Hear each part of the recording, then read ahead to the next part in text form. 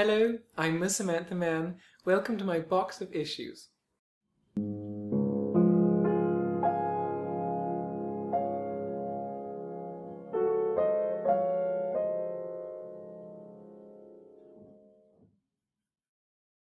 So I am ready.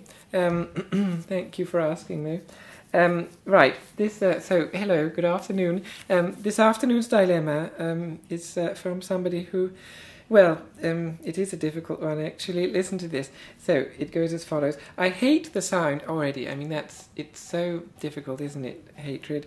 And you've started with that. That's obviously quite a lot to get through, but anyway, but we'll take it one step at a time. I hate the sound of a guy in the office chewing. I can't stand it to the point that when he eats, I go in the toilet and kick the bin for 10 minutes.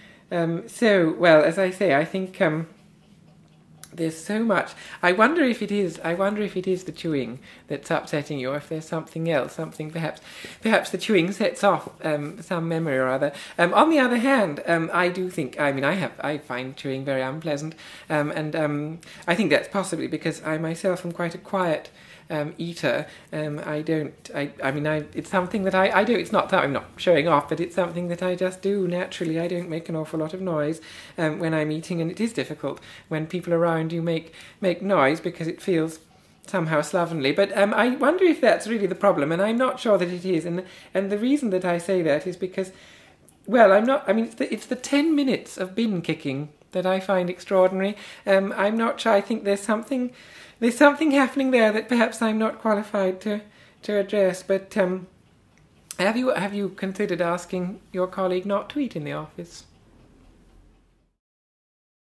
Do visit the Facebook page. Look for Ms. Samantha Mann.